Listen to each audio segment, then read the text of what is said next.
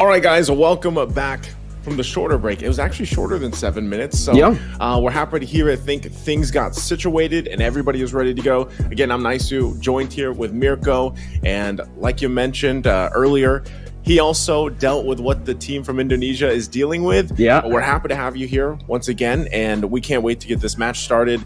It is, if you guys missed it, it's between Myanmar and Indonesia. This is a battle for the first slot to the WEC in Riyadh later this year. So that's to catch you guys up. If you also want to keep an eye on what's going on here or what has happened in the past throughout the group stage and everything else, you can go to IESF.gg.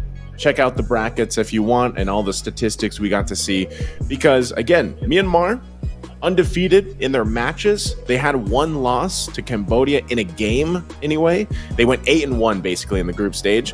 And Indonesia had one loss to Malaysia on their way through here. So for Myanmar's lineup, we're going to look at it once again. It's Ken, Justin, Ruby DD, Juno, and Zide. And these guys are very, a lot of us are very familiar with them by now. And I could say, Mirko, they have been like performing out of their minds so far for this entire tournament. They've definitely practiced their minds out, right? And technically, when we're taking a look at, this roster, it's a roster full of veterans. Well, at least for Ken, Justin, and Ruby DD, especially Ruby DD.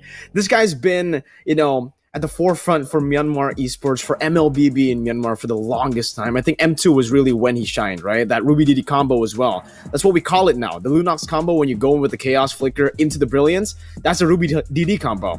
He's kind of immortalized his name in MLBB, and it's great to see that he's still here playing at the highest level of MLBB. Now going up against Indonesia, I would say for the lineup of Indonesia, compared to Ruby DD at least, right? They're actually inexperienced compared to Ruby DD. Ruby DD's been through so many different international tournaments, has been playing the game for so long. Meanwhile, for this team, we've seen them a lot. Like for Indonesia, later on we'll get to see the roster to see exactly who's playing. But again, Ruby DD, what we've seen from the previous matches as well, he just understands the timing. He has that like kind of crazy old player instinct, Naisu? It's something with the old players, it's something with the veterans that we have in MLBB, where they just see the game a bit differently to everybody else. I think in Indonesia, it's got to be Lemon, he goes for like some wild engages, he has that vision for himself, but we're going to take a look at Indonesia's roster as well.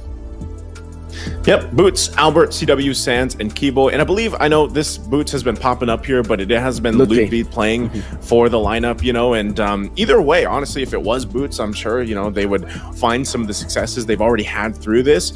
And even taking it back yesterday, man, Indonesia had very strong games, very dominant games. And again, when we looked at it, it was Albert. I forgot what KDA he had. It was like 30 and something. I don't think he died, if I remember right. He didn't die. He played the Nolan. And then what did he play the first game? 13 kills on Ling, 16 kills on Nolan, right? Yeah, it was just insane. It was nasty. So I'm wondering if this happens here. We are jumping into the draft here, and if I could hit the clapping button, I would. I'm not streaming my own stream. So we're finally in the draft, game number 1. And this is, once again, a match to qualify for WEC. You can see this. Myanmar is going to go ahead and take out the Ling. And I'm sure either they kind of build the composition around possibly picking up a Nolan, or at least one of the assassins we've seen pop up time and time again. But just taking out the Ling is good enough. Because, man, have we seen Ken do pretty much the same, I would say almost the same performance that we saw with Albert yesterday. I think especially for Myanmar, right, it's about trying to force Indonesia into those utility picks for Albert, because it does feel like, even though Albert does pretty well as well on the utility, it's not as good as his assassins. And we got to see those assassins pulled off by Albert just yesterday. You mentioned it, the Ling and also the Nolan. Well played to him. So now with the chip and the Ling ban, that's actually an interesting first phase ban for blue side. Usually we see the chip banned out by red side, but for Indonesia, they're already really adjusting to the meta. They let the Roger go against Malaysia, and I think that will be the first and the last time Indonesia will let the Roger go if they're not on blue side. They can pick it up for themselves. Obviously, Albert plays a mean Roger. Same goes for CW. But leaving it open, I don't know about that. The Sky Piercer is still a bit too crazy. I've been spamming Roger as well. You know, if you take a look at my rank games, my match history, it's just been Roger Brody, Roger Brody. I'm an SPA, certified SPA. You played him in the gold lane? Yeah. I still play him in the gold lane. I just wanted to see, right? Because personally, I still think he is stronger in the jungle. But in the gold lane, he's actually still pretty strong. He's an absolute lane bully. You go for the Master Assassin emblem setup as well. And it's still very, very good to dominate in lane. It's going to be the Fairness man, though. So Lo Yi is up for grabs. Nolan as well, like you said earlier. Myanmar have the chance to take it away from Indonesia. If they take this away, Lo Yi being open, but I feel like so far throughout the entirety of IESF, we've seen the struggle. We've seen teams make it work, and we see Divergent still be pretty good, but so far I feel like Lo Yi is in a weird position where she was so dominant for so long, and then now it really seems like it takes a lot of effort for it to work in some of the teams' lineups that have been drafting it. So with a lot of these, I'm just wondering, Myanmar, they have a lot of opportunity to pick up a valuable first pick here, but trading it over to Indonesia as well, you know, some of the XP lane comes to mind, like the Terizlas, the Yuzhongs, but this is going to be a Fredrin first pick for Myanmar. So this, to me now, Fredrin is more so of like, he's still a safe option. It's just I'm wondering too, like, how do you build this up? Because we have seen now Fredrin even struggle against these lord dances, and even early on. So response right now from Indonesia is going to be the Claude and the Farsa. What do you think Myanmar needs? Oh, I think right now they can go for something like a Yuzhong or a Terizla, right? The Terizla would be a good pickup to deny that strong side for Indonesia to play with, because technically with that Claude pick, they're already setting up for the weak side for Claude. They're setting up to go for the trio mid setup into the neutral objective battles, as usual, from what we've seen from most teams to take control of the early game. But another way to deal with this Farsa and the Claude could be the Yuzhong, right? You can go for Terizla to deny it and maybe set yourself up for an even better neutral objective take, or you can take the Yuzhong to bully the Farsa. But the thing is, it almost seems like Indonesia wants that to happen. With the Farsa first pick, super easy to counter it, super easy for you to go for the Yuzhong. And for Myanmar, they won't take that bait. They won't actually, you know, play into what Indonesia are trying to force them or force out from Myanmar. It's going to be the Lo Yi, like we mentioned earlier, still, even though it's not as prio as it used to be. It's not as crazy as it used to be. Teams and players who understand how to utilize the diversion will still be able to get a whole lot of value with it. We've seen it multiple times, even from Sans himself. 1 loss, 1 win. For Justin, have we seen a Lo Yi game for Justin?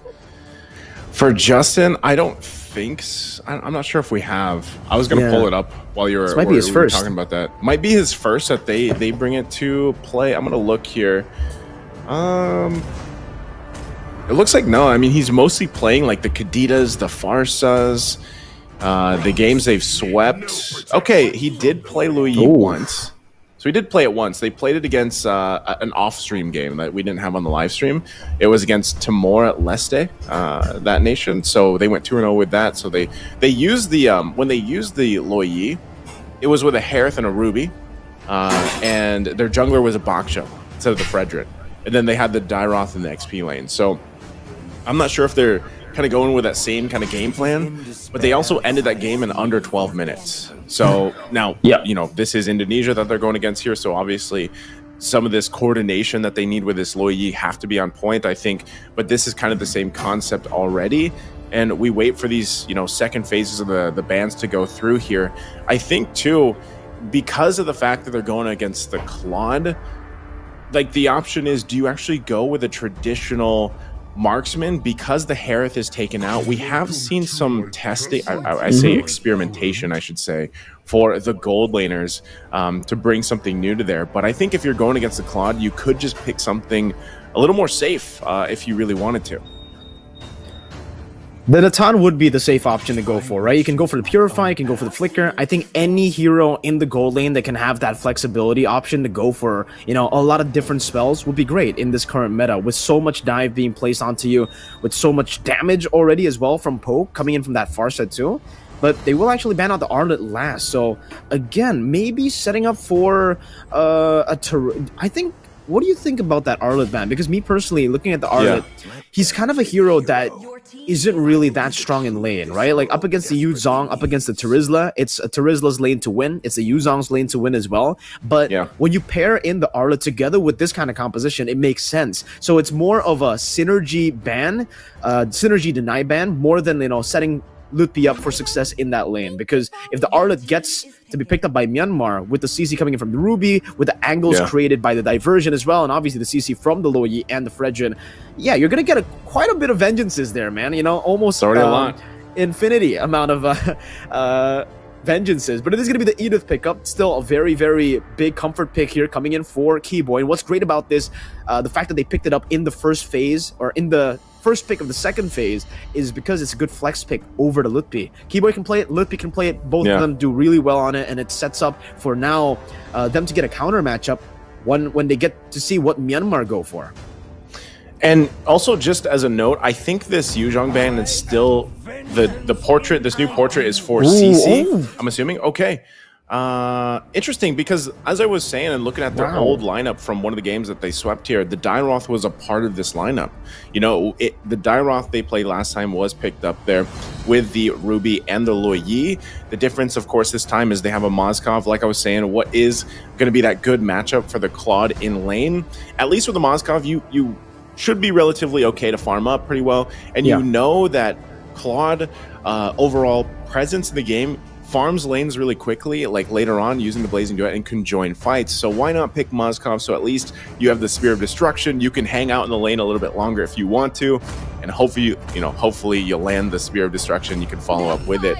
I think part of that too is, if they follow up with the Mozkov, they set up really well with the armor penetration from a Dairoth. But look at this. The Masha comes through, and we've seen teams, I think even Malaysia banned the Masha twice against Indonesia, because they know that it is devastating here in the hands of Lutpi. Especially with the Sky Piercer. We were talking about abusing the Sky Piercer on the Roger, on the Brody, but I think if you think Sky Piercer, right? Thunder Pierce definitely comes to mind. You know, there's already a Sky built there. You know, they are the Sky Kings. That's what we call them in Indonesia. And, you know, you get the Thunderclap with your ultimate. Masha fits to that, you know, Sky Piercer category so well. And I'm really interested to see how Lutpi plays this Masha, because it's so weird for Lutpi. We didn't get to see it for the most part in the regular season of MPL Indonesia, and we didn't even get to see it for the most part in the playoffs. He started picking it up after losing to Luke, you know, an opponent of his who plays the Masha a whole lot. So the fact that Lutpi, now he's added a hero that he wasn't comfortable on to his arsenal and making it a prio pick for himself, making it a power pick, it's really impressive. Well, we're going to find out here, ladies and gentlemen. Welcome to the match. It's a best of 3 between Myanmar and Indonesia to secure a slot, the first one to the grand final, of course, later on, but more so for the WEC in Riyadh for 2024. It starts here in this best of 3. We saw both lineups. We talked about it quite extensively, and once we get a look also at the emblems, I'm not sure if anything stuck out just yet. It is Ken rolling with the Impure Rage. I like the fact that Fredrin is still versatile enough to pick like 3 different emblem sets, maybe 4, you know, and kind of play around with that. Also, there's a whole lot of lethal ignitions here. Zidez is also using the Brave Smite. We've seen this plenty of times with the Ruby, and even on the other side, nothing too crazy from this. Lutpi does have the lethal ignition himself, so we'll see how this kind of new signature pick, I guess you could say, it's like a new pick in his repertoire to make work, because he's dealt with it so many times over in Indonesia against his other opponents. So it makes me really wonder too how this is going to work in the grander scheme of things, these later team fights, when we're talking about especially the Sky Piercer being built and online.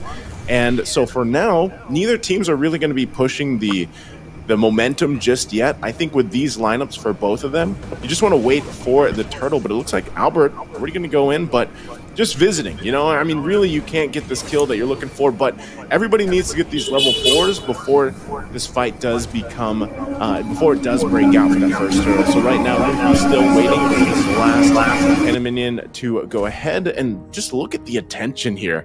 They might try to go for something, you know, try to pull like a cheeky move up top, but Turtle's up. And with that, RubyDD doesn't have the level 4 just yet, so they'll wait. Sans also waiting, so it's up to Ken. Go ahead and stall out that turtle, start it up. But look at Indonesia also getting in position here.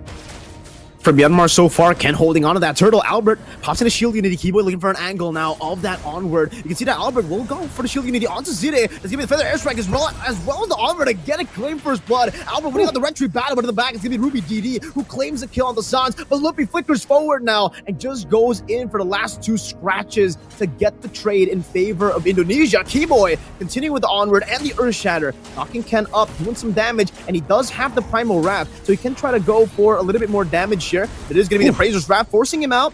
He will be able to onward backwards again, just buying some time. Finally gets that Primal Wrath off. But yeah, early on, a win for Indo. Yep, Keyboy knew. You know, he's like, I can stay here and just be annoying for a while because I have Primal Wrath. And yeah, they came out on top of that whole exchange. Oh, mid lane. Great pickup on the Sans by Zide with the flicker into the I'm Offended, straight into the follow-up coming in from Myanmar. Well played to equalize the kills. On the board, diversion into the bottom lane. Doesn't have the I'm Offended though, so really no threat of taking CW down, not just yet. Yeah, it was a good idea, like send the package, you know, type thing. Here we go. I was going to talk about the items because that whole exchange, how it happened. We might not get a chance though. Earth Shatter. Onward not connecting earlier. Shield need to lock her down. Dozide to be able to pop into I'm Offended, but will fall to the Poissons as Juno in the bottom lane will still be able to use the Abyss Walker and the Spear of Destruction as well to try to defend and clear out these minion waves from pushing into that turret. Okay. You know, I wanted to get a chance to talk about the items, but it looks like Indonesia just wants to keep fighting. Another feather airstrike, no thunderclap just yet. Litpi decides to use it to try to go for that execute, and Sans will still be able to claim that kill up top. All right, so Indonesia finding picks where they can. They might just go for another. Juno gonna be fine. Gets out of there with a walker. But so this is the thing, man. Like with the lead that Indonesia has gotten themselves. Oh no, Albert, is he gonna be in trouble? Taking a whole lot of damage. A chain CC as well, but a good Earth Shatter from Keyboy now to go for the re-engage. Sans follows up as well. That's going to be a blazing duet from CW as he pops into Purify to get out of the Dispersion CC and now goes back to the Battle Mirror image onto the turtle. Second turtle of the game, Albert on a diversion. Trying to give Ken a little bit of an angle. Spear of Destruction, but Albert just secures it with a Retribution. CW, no Purify, going to be caught on the flanks, and Myanmar will be able to get a trade off for that turtle. It's a kill onto the gold lane. Okay, maybe we get a chance now. Let's look at it real quick before Ken starts a fight. But first item's kind of falling into place already. You got a Corrosion Scythe here for Juno. He's going to need a little more time to build up because the same thing is there for CW, and he's on to his second item. With that too, Sky Piercer already being locked in for Lupi. That first item, that rush, is exactly what we were thinking about for the Masha, and that can be quite devastating. You got the wings already picked up by Sans, helps with that little bit of shielding and a little bit more mobility that already Farsa has a ton of. So with this, you know, this early game kind of advantage that Indonesia was able to get themselves gives them this upper hand, plus the defensive items they've already locked in, still looking to get some of these first ones locked in. Oh, Albert, this is what I'm saying. He's quite tanky, even with the Baksha. So the classic matchup between the Fredrin. What? Oh, wow, Lupi. That's the Thunderclap Pierce. We were talking about the Sky Piercer, the Thunder Pierce, we might as well call it now, with how he's able to utilize the Masha. But remember, during the rosters, you know, when we're talking, looking at the lineups, we were talking about how RubyDD has so much more experience compared to some of the members from Indonesia, and especially his lane opponent. Lutpi's a rookie in MPL ID in Indonesia, and he just got a solo kill against a legend. Man, right now, they're just playing with these timings that they have on you know, especially the different lanes, but Lupi especially with that Sky Piercer like we were talking about, you know, and we know, hold on, Keyboy diversion? Okay, it's going to be Keyboy caught in, and that's going to be everything in the kitchen sink. Keyboy still able to flicker out to safety, but the Spirit of Destruction and the follow-up from RubyDD as he flickers in will be able to catch Keyboy and take him down in the 6th minute of the game. Straight for the turtle, the final one of this game to spawn back into the Land of Dawn. Straight onto it, though, it's going to be Ken and RubyDD. Albert is looking for an angle to perhaps go for it. Pops into Poissons, hovers over the turtle, goes in for the Retribution, but it's still going to be Ken who wins it out in the end. And that's the first Turtle on the board for Myanmar, technically. Shield Unity, Feather Airstrike, catching Zide as he flickers out with the Don't Run Wolf King. CW jumps in with the lazy duet, gets caught by Ammo Fender, but will be able to take him down as he goes back towards that battle mirror image. Looking with the flicker only onto the wall, though, loses that 1 HP bar and gets the reset on the Thunderclap, but is not in range to go for that Thunderclap. Now another diversion. Lupi gonna be caught by the taunt again. Lupi taunted up and locked down by the Spear of Misery. Justin gets rid of him. That's gonna be a good dodge by Keyboy, sidestepping away from the Appraiser's Rattles. Now it's gonna be the re-engage coming down onto Myanmar. Ken looking for the damage, but Keyboy will out-sustain the Fredrin, and the Feather Airstrike gets popped in. The last one doesn't connect, but the flicker does! Gila Sans continuing on the Farsa. Oh my goodness. I think that's all it's going to be, is just clash after clash and team fights, because so far that's what both these teams have wanted to do. And actually, when you watch them through the group stage, and we talked about exactly how this new patch, these new items, has changed the course of the game, this is the highlight. Like, these are the ways, the play styles that these teams have. They've been known for before, and now it's even more so. And Albert going to battle out with Ken, and it looks like they're going to go for it. Yeah, Albert did actually steal that away. Another Feather Airstrike as well. Ruby DD going to be knocked up by Keyboy, and just with those shields thrown out, Albert will be able to take him down. In the mid lane, Team Lutpi wanted to go for that turret. CW will be able to get the tier 2 up top for free. However, no, not for free. Juno, good maneuvers to look for trades on the map. Wow. Okay. So again, Indonesia will still hold on to the lead that they've got themselves up to this point. They are furthering it a little bit more. And even when Myanmar, they've been making actually pretty good positioning plays with Justin utilizing that diversion. It's just unfortunate because they're kind of, the item disparity or the economy lack here is really what's showing in some of these skirmishes and team fights.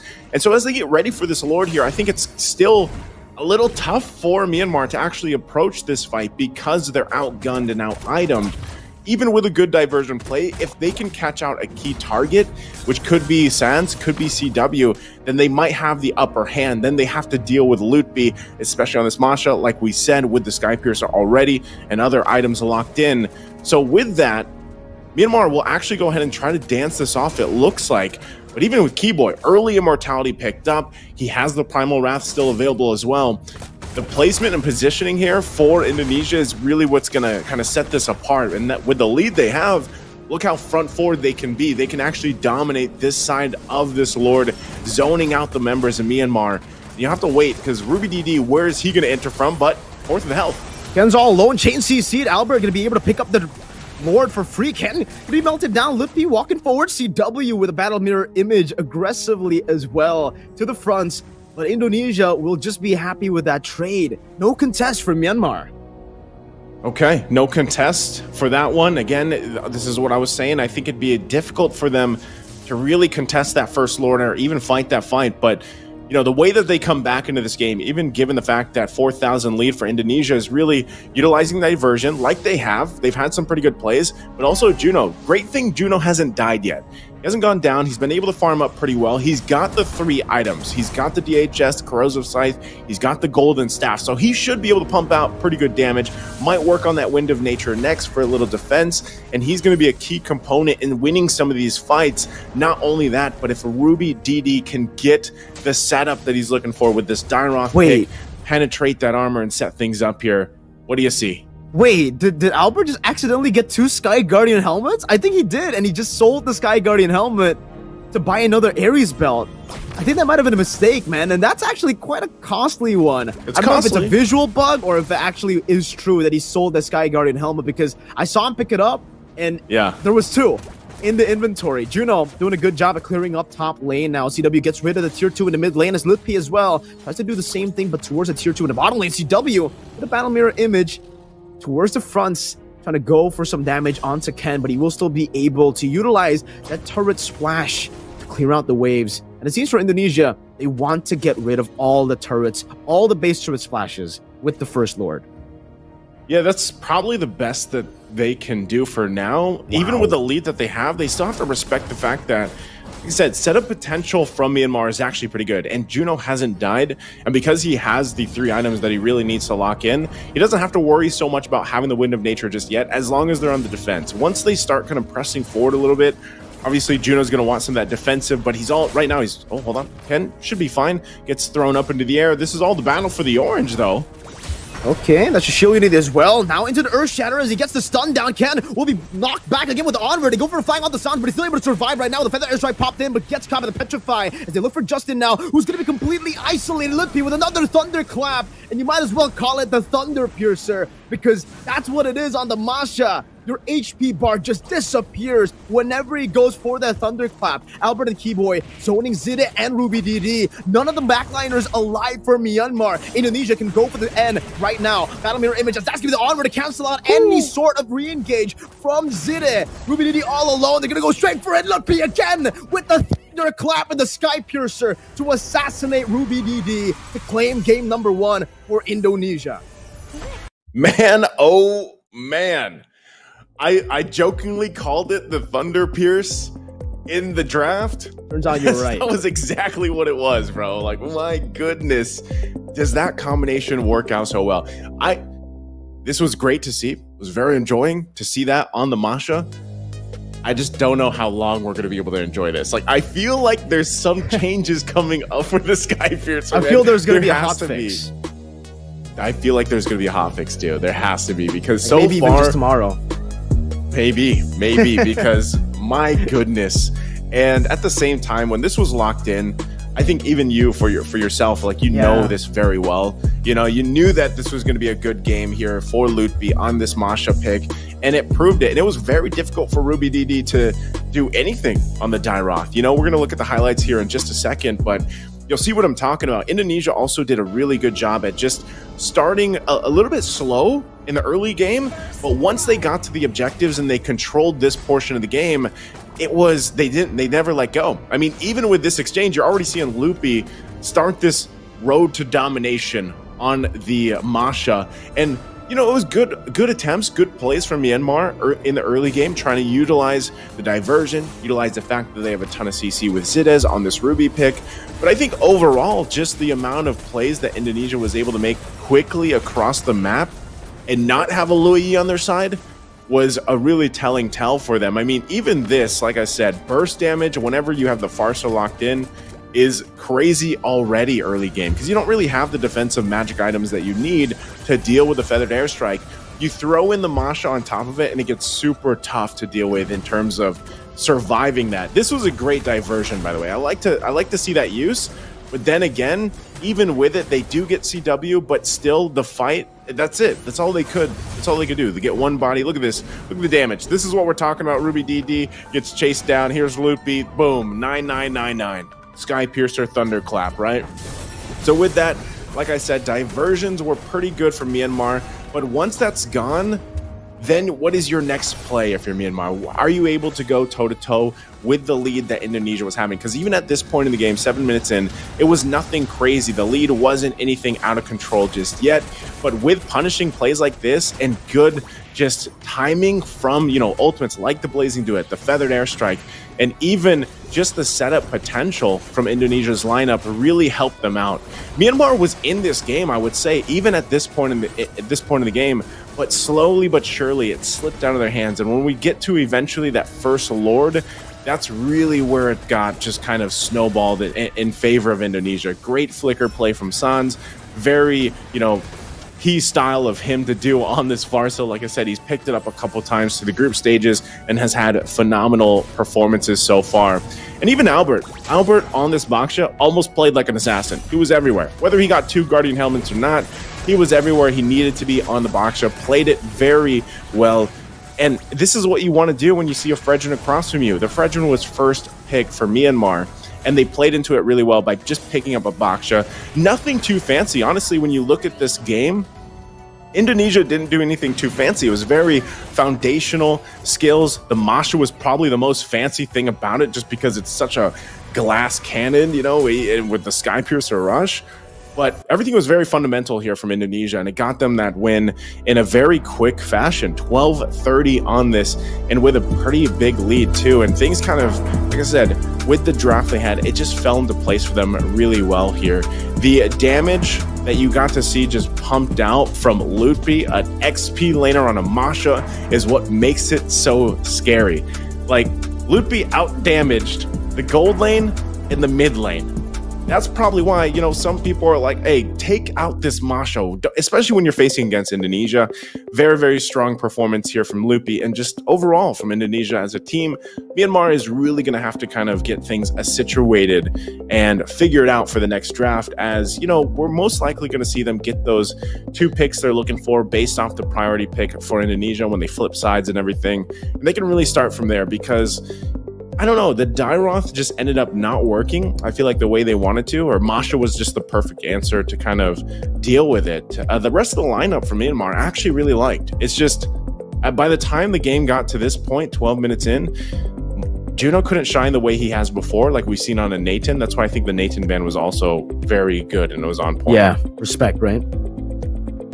I think the Natan was just, it makes a whole lot of sense, you know, the fact that, at least for Myanmar, they've been able to get all of their wins with the Natan, even up against Cambodia. If it wasn't a Natan in game number 1, game number 3, when they actually went for a Claude in game number 2 against Cambodia, that was the game that they actually lost. So maybe that is a bit of maybe for the side of Myanmar that Indonesia were able to exploit. They forced the marksman to be picked up in the second phase, and then they banned out the Natan, banning out that signature pick. And like you said, Albert, he's a tank.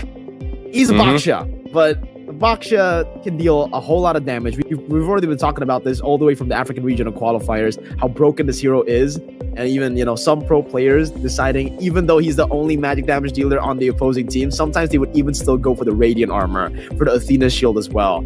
You know, some of these just to try to take in and soak in the damage that comes in from the Poisons, from his constant skill 2s, and even from the shield unity. The base damage alone, with the help of the concussive blast, it lets you become a fighter and a tank at the same time. And I, again, want to see if he actually did go for the 2 Sky Guardian helmets, if that was actually a mistake that he made, because it looked like, you know, for a dominating game for Indonesia, it looked like he shouldn't have just 3 items. He should have way more, or at least 1 more item.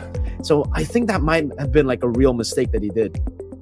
I was trying to actually go back in the stream and see like what it was that he did, but I think the fact that, I mean, it was a 12.5-minute game, but yeah, because he only had like a couple items there on the Baksha and they were like pretty massively ahead, I think it was a mistake, because you know, then once you buy it and then you have to sell it, you lose quite a bit of gold, you know, in that exchange. So, but either way, like I said, for Albert specifically here, what we've seen from the group stage is just, again, a very dynamic player. Not only is he dynamic in game, but he spoke pure English yesterday in the interview, which still I was like, man, that's dynamics right there. So, you know, he's played these assassin picks where he's gone like 16-0. And now he plays the Baksha like this too. And I think it was the perfect fit for this lineup, because you're just letting the other lanes really shine with this. Like, they're the ones to do the damage. You're not the assassin anymore. And that showed, because Lutfi shining on the damage department, you know, in terms of like, even against a Claude and a Claude, okay, because Claude takes a little more time to build up and get the Blazing Duet off. But like, even to out damage a Farsa, like that was a surprise to me. And I think it just shows how dominant Lutfi was on the Masha pick. So I'm almost expecting, as we wait for the draft for game 2, Myanmar will ban out the Masha. They don't want to deal with it. Maybe this is the time too, like, and they'll probably respect ban Ling still. But I could also just see Indonesia putting an assassin this time if they want to on Albert. Let him have his game now that he's had this Baksha, you know, this Baksha game in the game number 1, and then kind of build from that, because I feel like too, depending on how the bans go, priority wise could still be up in the air. So far, man. And it's like, even when I watch the Lo Yi, she's struggling, and I don't know why. The diversions were good, but why is Lo Yi not winning games? Not just here for Myanmar, but like multiple teams. I feel like she's really struggling, and so I don't know if it's just the diversion alone. There's something has happened here, America. I'm not sure what it is, but I think she's still good, and teams will still pick her up. There's definitely something happening with the Lo Yi. She's definitely been capped. I think she's definitely just been limited down, right? Because the fact that her ultimate now, the diversion, has been increased, I think it's to like you know, it's quite long actually, especially for stage 1, right? When you've just leveled it up level 1, it just, oh man, that duration for the cooldown is a bit too long. And you can see that for Lo Yi, at least, what made her really strong, on top of obviously having crazy base damage, like you mentioned, that is still why she can actually still be picked in the first phase. That's the only reason. Because if it's purely just for the diversion, if let's say she's a late game pick, she's not going to be picked up at all right? She already has that snowballing potential, and even with the diversion getting nerfed, you can still deal a lot of damage. But when the opposing team is able to just weather the storm of that early game damage and also read out the diversions, that's when you have a big problem. For most of the teams that have been, even trying out the Lo Yis, it's still been coming back to hurt them. Indonesia tried to play that against Malaysia, and again, Malaysia were able to weather out the storm in the early game up against that Lo Yi, and also they were able to catch all of the diversions. The diversions won't be as creative as they used to be because now you can't take those crazy risks anymore. I think we saw I think in that game as well, Justin used the diversion in towards like the bush right in front of the purple buff. You remember that? And right as they saw that, they were like, all right, let's go for the Lord. They knew that there was no way for the diversion to be up again within the time span of them taking the Lord. So that in itself is already a big weakness that a lot of teams can exploit for the Lo Yi. You can't even feint anymore. You can't do that anymore because it's just so readable now. And back to your point where you actually were talking about the Masha, I would love to see the Masha banned out too, especially against Lutfi. But the thing is, they're going to have to ban it out in the second phase, I feel. Because in the first phase, it's Ling, Chip, and Angela. Those are the three bans that Myanmar went for.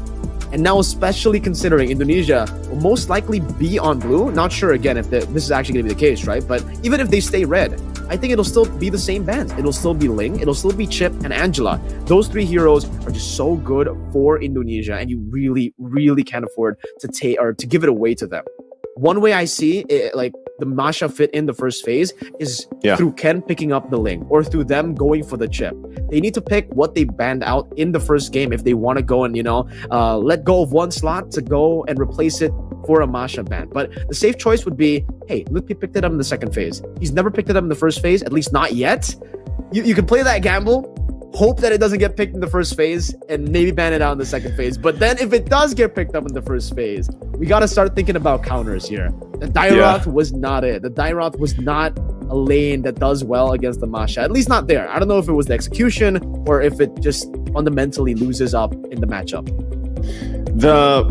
I was trying to think because after you mentioned it, I was like, I think there was a point when Masha was, for some teams, like in different professional leagues, like it was picked up first pick. Like there was a time when it did happen when she started to rise again through the ranks, and it was either she was flexed as even a roam or she was put in the XP lane.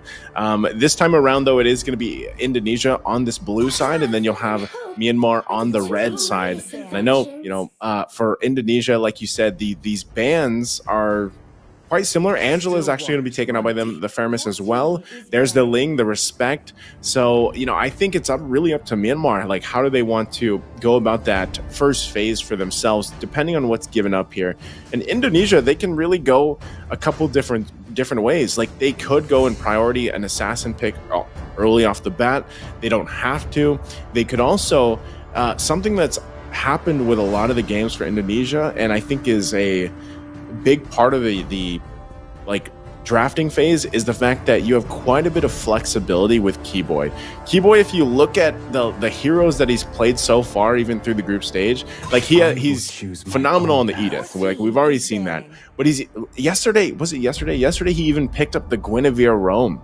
And how many massive plays did he make on the Guinevere roam? So, when you have roamers like this on certain teams, it's difficult to go through the draft and really, you kind of just have to pick your poison when it comes to, these bans and what you're willing to give up, because you can only have so many bans. And that's the R-lot that is going to be taken out here for the last ban for the first phase from Indonesia.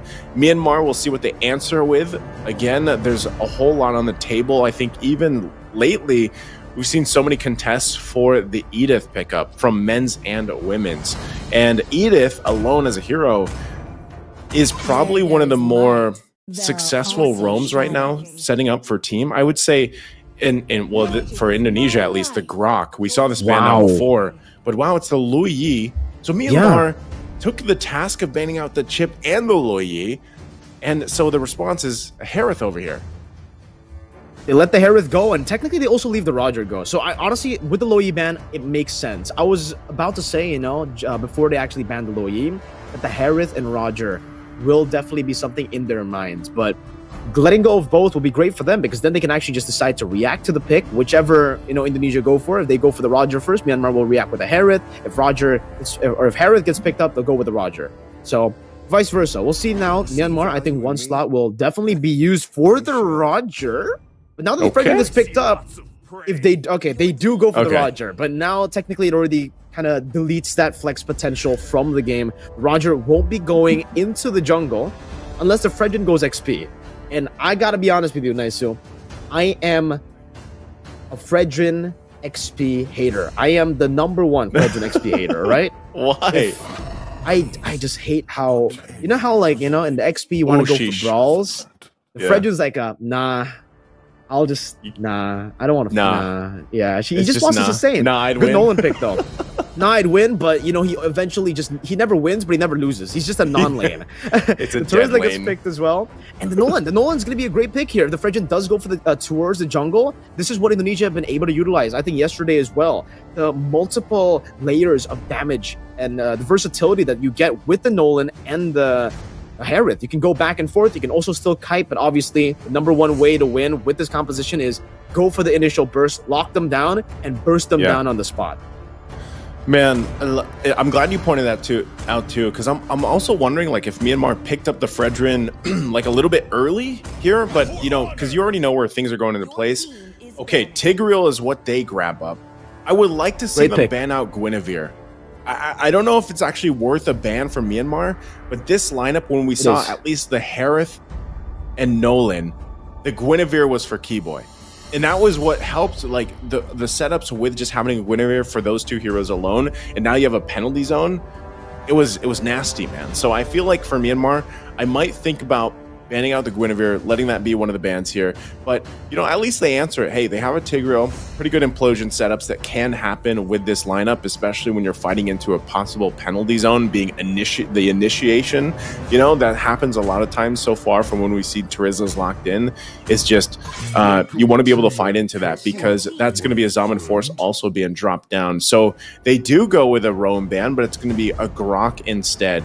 And so far, like I was saying before, I think, Keyboy's versatility as a player and his hero pool is kind of what makes this lineup so strong, or just Keyboy so strong in general, is the fact that you can ban out some of the key heroes he picks, but then he kind of just like curveballs and picks a Guinevere, who there are not many roams that are actually confident enough to pick a Guinevere and then play it to the way that he did, like especially yesterday. So now for Indonesia, on the other hand, what do they want to ban out here?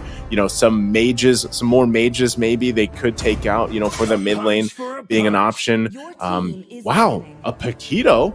Not expecting that, because, man, we have not seen much Paquito throughout this entire IESF run. Not at all. I don't think we've seen a single Paquito game in the entire ISF for African regional qualifiers combined with the Asian regional qualifiers. So he popped up in women's today. I remember watching a tournament Rashi. He just popped up once. So that's like, I think, the first time, man. Yeah, the fact that it's only popped out once, right, means that I don't know about the Paquito. Maybe in these matchups up against the Yuzong, the Terizlas, the two super prio heroes, it just doesn't do too well. Or maybe it's just because now you're kind of forced to commit into these team fights, not so much play the Lord dance anymore, right? But for Myanmar, like you said, I completely agree with you, by the way. The Guinevere makes perfect sense for Indonesia.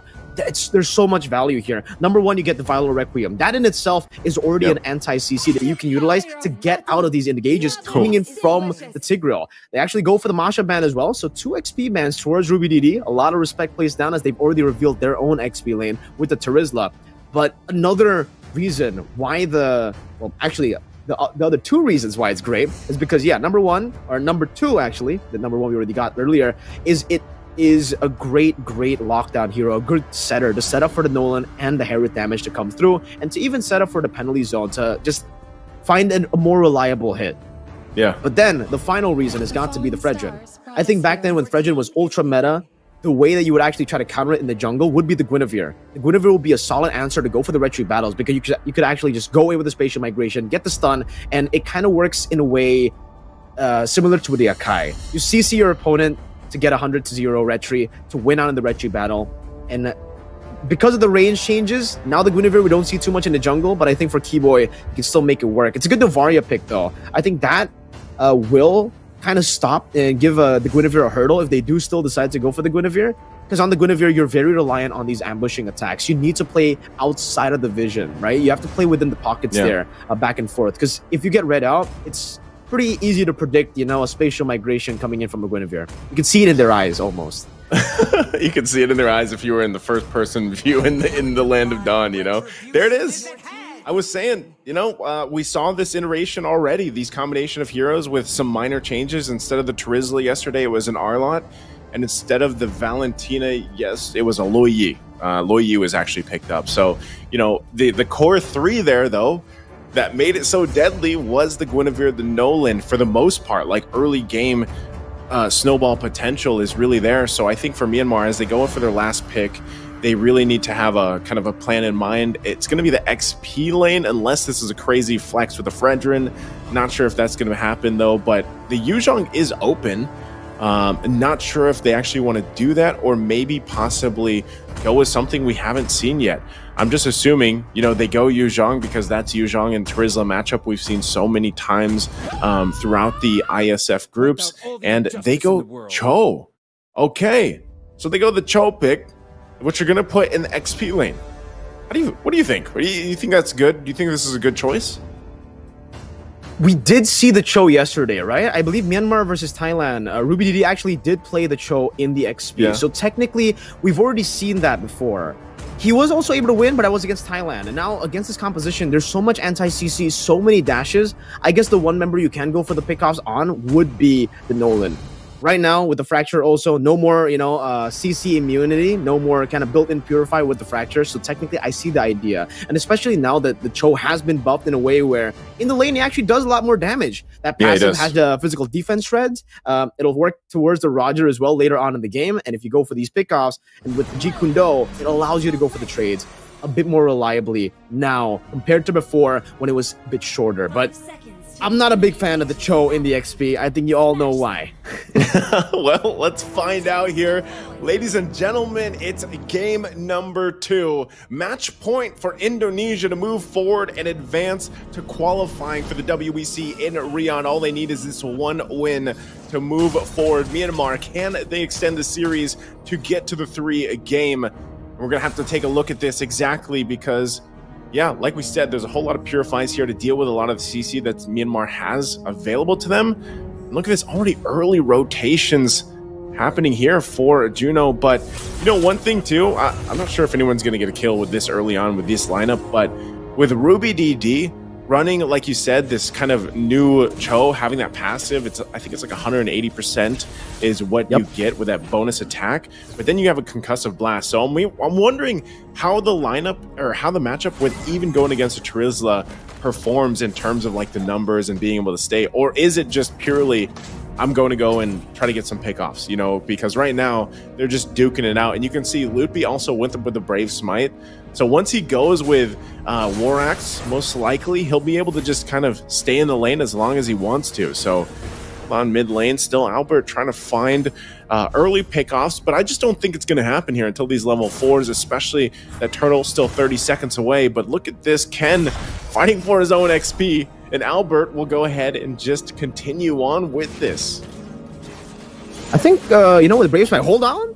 Down below, Lycan Pounce, Juno going to be caught in the spatial migration as well. Does have the Purify to get out, but the damage is certainly there. Juno will have to respect it by backing away. But back to the Brave Smite. So most Terizlas that we've seen, especially with the War Axe change, they go for the Impure Rage to get more mana, and then they just go and rely on the sustainability of the War Axe. So the fact that he's doubling down means he's ready for Myanmar's full-on team fight and the longer team fights. As Albert starts his turtle, Keyboy's hovering over, doesn't have that level 4 just yet, but has already been able to shove in that bottom lane, or that mid lane actually. Good Astral Echo, and that's giving the spatial migration. Albert with the Fracture, not even, actually, we'll be able to go for it. Now Penalty Zone locking him down with the Violent Requiem. Albert picking up the first blood, as Zide will be forced to run away, but even then, the Retribution slows him down, gives Albert the movement speed to catch back up and to take him out. A 2-0 start for Indonesia. Man, this is what I was saying even yesterday, Mirko. Like, once Albert gets snowballing on any of the assassins that he picks up, he's going to continue to just be very aggressive. So you got to be, if you're Myanmar, you got to be able to answer this. And that might just be also protecting Ken a little bit more, because that pressure could get a little overwhelming. You're seeing nothing locked in first item-wise yet for both teams, but Indonesia getting themselves already 2K ahead against Myanmar with all those exchanges is where they usually start their games.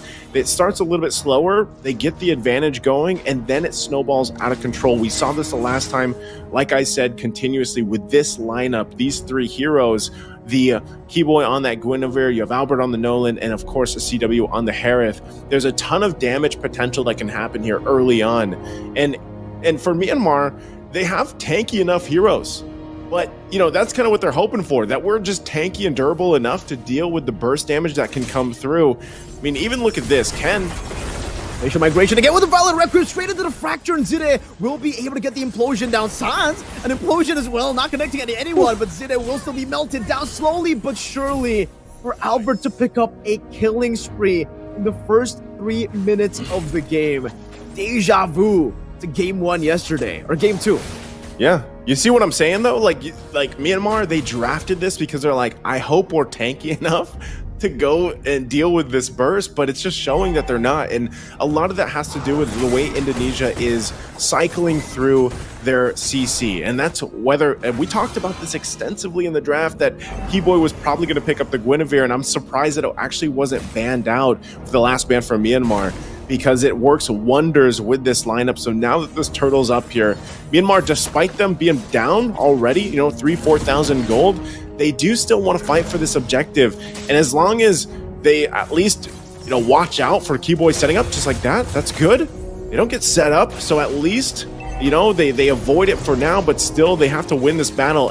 Echo going to be dropped down too. They get the vision, but still both teams are ready to go for it. It's going to be a full-on fight.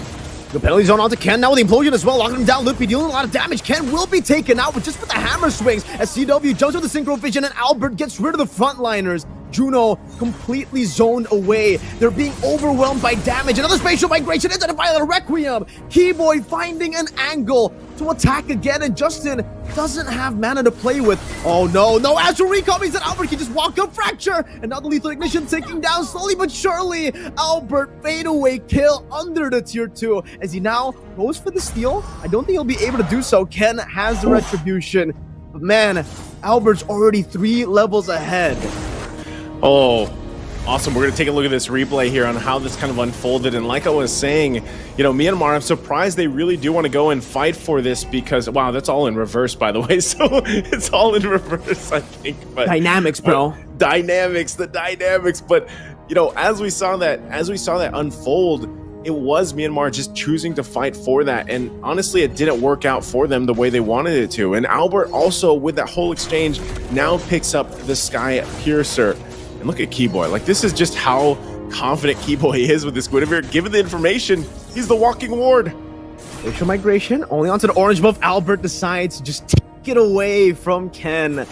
Being 4 levels ahead, it does, you know, look quite easy to go for these steals. But, man, the fact that he was... What is up with Albert on the Assassins? It just...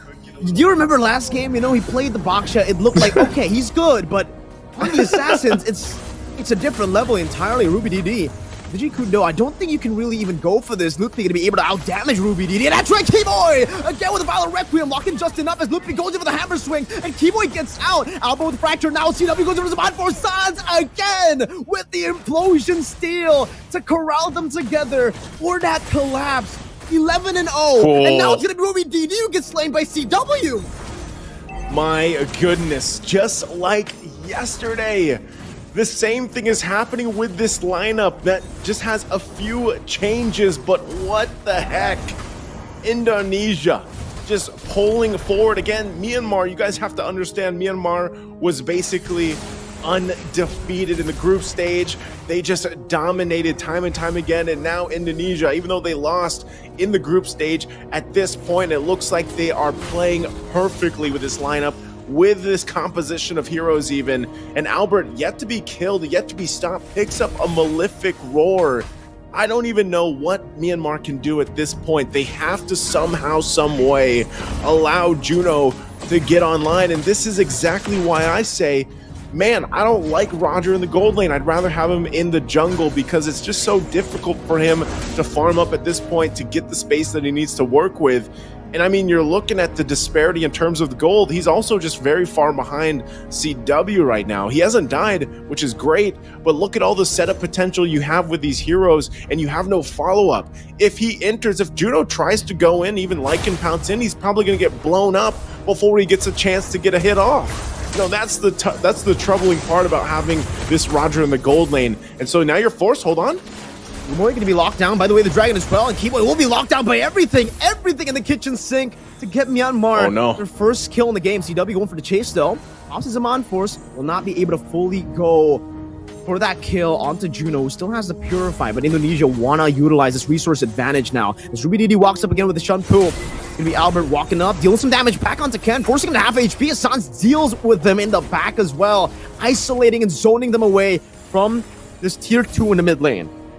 Oh, Sans also picks up the implosion, so we might have to keep an eye on a possible play. Doesn't have a flicker, it went with the Purify instead, but can still possibly use that in a quite a surprising way. You'll have to see it unfold. Taking a look at the items real quick too, you can see them coming into place already. CW has those 3 items working on the next here. Could be a Holy Crystal next, or just going into even some more penetration, because right now there's just too much damage overloading Myanmar. When they get a pick off with RubyDD, it's great, but he has to do so much work to get it through. So as they try to defend this tier 2 turret, look at this. Albert's just going to go ahead and start up the Lord. He doesn't need the rest of the team to come here. They can just keep this, you know, Myanmar at bay from even entering their jungle. RubyDD, like, just trying to make something happen will just get poked down, you know, and that's just Sans. Sans is 0-0 and 10. It's nearly impossible to get the kill on this Valentina. So with that, Myanmar is going to find themselves once again on the defensive, trying to hold on the best they can. For Indonesia, with the tools they have and the fact that Sans has an implosion, they could possibly force this situation in here. And shields are going to be popped already before that Lord even gets there. Holy Crystal just picked up by CW, so the damage is now even further ahead for Indonesia in terms of potential. Myanmar on the defense.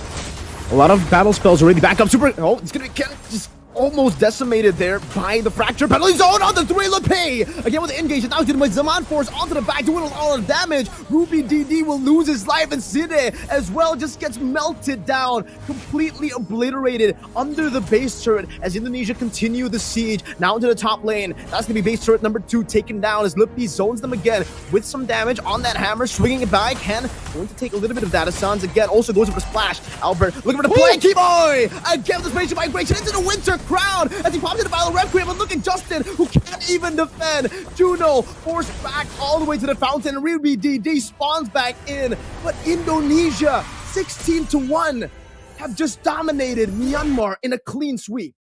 Oh man, a clean sweep. My goodness, the ending there, like, I knew that they were very far ahead, Mirko. I knew that, you know, it was highly likely that Indonesia was going to punch it in there, but usually we see teams being able to clear out the first Lord possibly, and, you know, at least buy a little more time. But Keyboy again on this Guinevere. He did it in the same fashion that they did yesterday in the game 2. Exactly, the Winter Crown. And not only that, but he did the same thing yesterday with hitting 3 targets. But this time it was key because as they got more members off the list, they could punch it in and end the game here. And they get the sweep. And, you know, we don't know exactly what's going to set up for the grand final, but maybe Indonesia is on their route to deal with some revenge towards Malaysia. If Malaysia moves forward, we don't know that just yet because that's the match later on. But right now, they have secured their spot to the WEC in Riyadh later this year. But we'll take a look at the highlights here once again for Indonesia. Very much a highlight reel for them. And it just looked like, you know, straight from the draft, we already knew kind of the game plan from Indonesia because we saw this yesterday and how dominant it was. And you're thinking, you know, Myanmar being undefeated and a great team themselves, they would be able to handle it. And I think when you look at the draft, that was the idea. Let's try to be tanky enough to survive the burst possibility that could happen like we saw from Albert yesterday on this Nolan pick plus the Guinevere. But I think it's just too much. You're CC'd for so long with the spatial migration, with the Violent Requiem, and then, you know, you have that burst potential, and that's just the two that we're talking about. Even with this fight here in the mid lane, you can just see how overloaded things were for Myanmar so early in the game. I mean, you know, in a similar fashion, Indonesia, they knew their power spikes. They knew how to get control in the early part. They knew how to punish. And that's tough. You see that from RubyDD. This is a good pickoff. But earlier, the amount of effort that has to happen here for RubyDD, yeah, to get close to a target, to pick them off, is so difficult. Great penalty zone into the base, under the Zaman Force once again. And that's what makes this so devastating of a combination. Penalty zone, Zaman Force, you're forced to fight in it. There's Keyboy getting that setup to get Ken out, and then they just end the game here. And even CW there on the back just getting those extra kills, of course. And it was too late. I mean, 16-1, under 11 minutes from Indonesia. Like, I don't know if this is actually their fastest game in account to some of the off-stream games that they have, but this is dominant. Fastest stream game for sure. Fastest stream game for sure, you know. And my goodness, Indonesia just had this game plan in mind from the draft. They executed it perfectly, and they got them the snowball that they needed here. Myanmar really didn't have room to breathe, because again, when you look at a Roger in the gold lane, it's difficult. You know, it's really difficult to farm up the way that you need to. You can see the huge gold difference between Juno and CW. The Roger just didn't work out the way that they wanted it, and it couldn't get online fast enough. And even if it did, I feel like even if Juno had more gold, more items that he needed, the team fighting would have been very difficult. Even with a good implosion and everything, you know, maybe you could have turned that around and made something happen.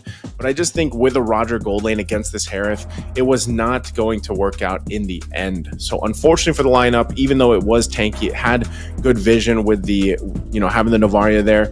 But it was difficult. It was difficult to watch because of just how strong Indonesia played this lineup. And it was very reminiscent of yesterday. It really is. It definitely feels like deja vu. It's almost like they replayed the exact same game they played against Thailand. It also happened in game number 2. But my question, right, is what is Myanmar? What happened to Myanmar? Myanmar were also so good. You were mentioning it already. In their groups, undefeated. They didn't even drop a single. No, they dropped one game against Cambodia. And then after that, they just steamrolled through everyone else in their groups.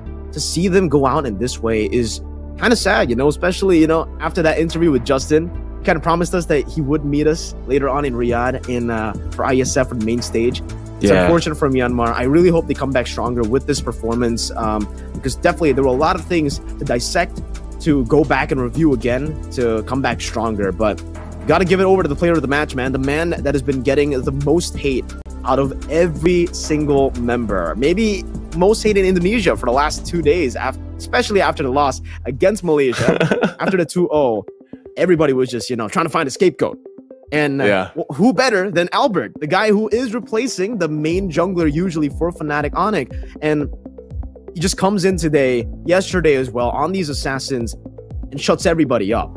He shuts everybody up real good with another 0 death performance on the assassin. So for Albert, this I think is his like stat right now, his record right now. In all of the assassin games that were at least streamed, he hasn't died a single time. Poof! What is his KDA is my question. Right?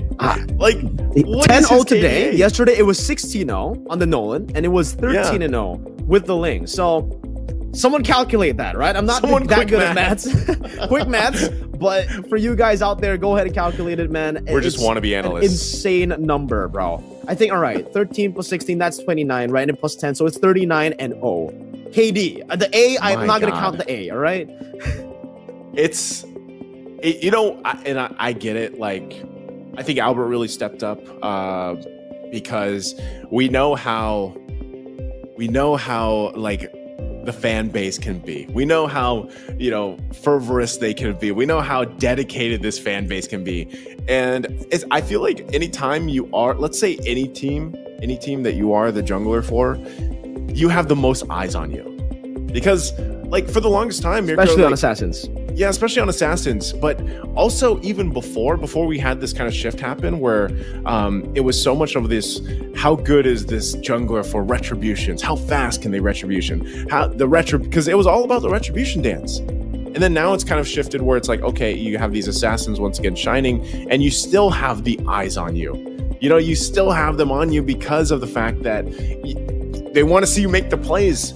But again, I think a big part of Albert's success and any of the junglers out there is obviously the team, but also Keyboy, a key component, whether it's Albert, you know, whether it's whoever it may be. The point is this lineup works really well with what they draft, whether it's a utility jungler, whether it's an assassin jungler, and they make it work. And just the teamwork that you see kind of unfold here from the Indonesian team is something that I think a lot of teams will look up to, and they probably have for a long time. I know the fan base, like I said, can be very heated on what they want to say or what they feel, but at the end of the day, this Indonesian team right here has proven that even when they go and face adversity, which was the loss that they faced, they can step back up. And we heard too, you know, like, you have to think all these teams are preparing for multiple events, and they get only so many hours in a day for scrimmage. That's true. And you know, so for them, this is part of it. Like the adjustments that they made just from, you know, that one loss that they had, and then they came out swinging yesterday and today to the point where is the weak point for them? You know, like, this is just a very strong showing from Indonesia's ability to rise up against adversity. Right. And that's what we saw from them. So, you know what the weak point is usually? What is the weak point? For this Indonesian team, particularly for this roster? What is it? Usually their interviews. They give very basic answers usually. So we'll test them with the interview. Let's test them. All right, let's call up. Let's go ahead and call up everybody. I'm going to make sure my VMix is ready. And we're going to call up the entire Indonesian team, by the way. So let's go ahead and welcome up the Indonesian team. Call them up here for the interview with me and Mirko, of course. Hello. Let's see. Hello. See, man. Hello. Hello, guys. Congratulations. Very strong win. Wait, they just got the blanket. I thought it was something else, man. Again, congratulations, guys. You have locked in your slot to WEC 2024, and also you still have a grand final match later on, which is just it's a best of one. Who are you looking to see? Are you guys looking to see some revenge? Are you looking forward to Malaysia winning their next match to go face off in the grand final? Balik enam nggak Malaysia? Di final lawan Malaysia. Jawab. Gilang. Kalau dari aku sebenarnya siapa aja? Nggak ada. Pakai bahasa Sunda. Enggak ada bahasa Indonesia. I need a translator, Mirko. I need a translator. Don't worry, I got you. Ya kita Alright. tinggal tunggu sampai jadi yang itu kita lawan. All right, so according to Sans, he really, it doesn't matter as long as he gets to face off against the best team, I guess. You know, like whoever qualifies, he's fine with it. No problem for him. All right, so I got a question as well. Gotcha. You know, I think I have to throw this at Albert, you know, the guy who's been getting all the hate after that loss against Malaysia. How are you feeling right now, Albert, after having a solid performance? Solid is an understatement. You were performing like a madman on these assassins. 0 deaths on the assassins. The stream matches at least, right? So yesterday, Albert, you had a great performance on the Nolan. You said that, you know, the opponents aren't that strong. Thailand weren't that strong. Today you faced off against #1 in Group A, and you did the same thing. What was the idea behind that? How are you so good on the Nolan, bro? Kenapa Nolannya keren banget? Jago sih. All good. Okay. English. Biasa aja. That's the phrase, nice. We just answered with biasa aja. It's like it's normal. It's normal. Yeah, it's a classic one. This is why it's the weakness point of them, you know, for the interviews. You have any other questions? The interviews. I was gonna say, I think Albert spoke more in his solo interview yesterday, you know, with the English. But so I guess last question for you guys, for me anyway. Are you enjoying the patch? Is this a refreshing change to the meta game? Are you guys enjoying it? Do you like this change from, you know, everything being utility junglers? Kiboy want to answer. Enjoy nggak patch barunya, boy?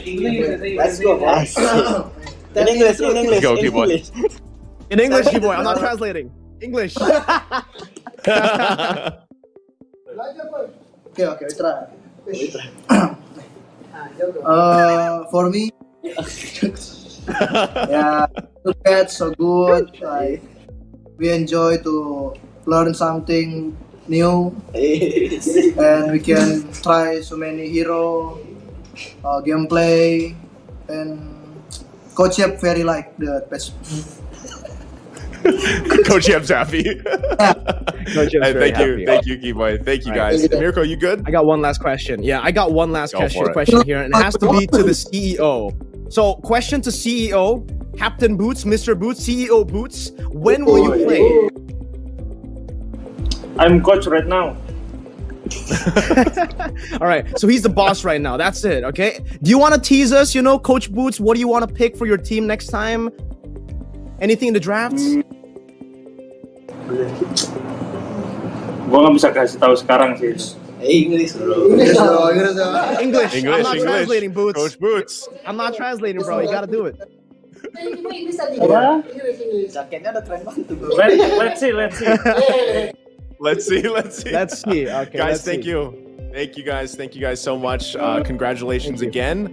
And we'll see you guys in the grand finals. Okay. See you. Thank you.